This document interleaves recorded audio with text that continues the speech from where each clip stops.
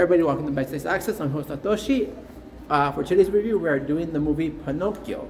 So, a little bit of backstory to Pinocchio itself. It was first written in 1883 by author Carlo Collodi. After that, it was redone as an animated version by Walt Disney. That one was released January 23rd, if I remember correctly, 1940. And interesting note about that one was that that one wasn't a box office success. I think that was like one of the lowest films that Disney ever had. One of his highest was Snow White and the Seven Dwarfs. So Disney was hoping for the magic to continue with that one. However, Pinocchio wasn't that successful in the box office. Of course, over time, it has become a favorite amongst adults and children, and for generations, as one of the best Disney movies around. So that's the little backstory for Pinocchio itself. Now, the one we're going to review is the 22 version. Let's get down to it. So, this is a remake of the 1940 version. They kept most of the story in there. However, they did add a few scenes in there to have the story more developed, which is good in some parts of it. And other parts where it actually should have been true to the original, they took out some scenes. And that's where I wish they would have kept it true to more of the original. However, due to changing times and opinions, I can see why they did it. So, spoiler alert, this is what they took out, and I wasn't really too happy with it. One was when Pinocchio is drinking.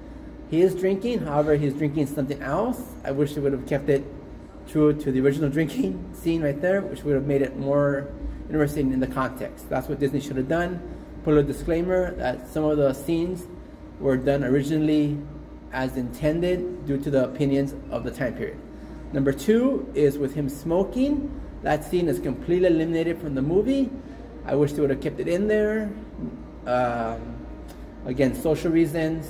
Smoking is now harmful, which I agree with them 100% on that one.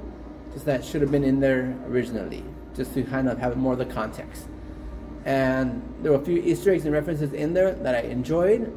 However, there was some of those Easter eggs where it seemed out of place, even though it did make sense. I guess they just like threw it in there just to kind of like, okay, it's a nod to this.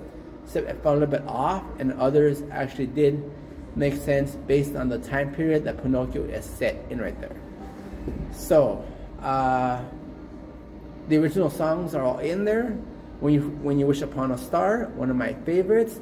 They have the classic version and then a little bit of a remix in there, which is what I noticed. Also, another classic song is I've Got No Strings Attached to Me. One of my favorite songs is also in this version right here. So those are nice additions to the movie itself. They kept those songs at least in there. So I'm going to give Pinocchio a 8 out of 10. It is currently streaming on Disney+. So go ahead and enjoy it this weekend.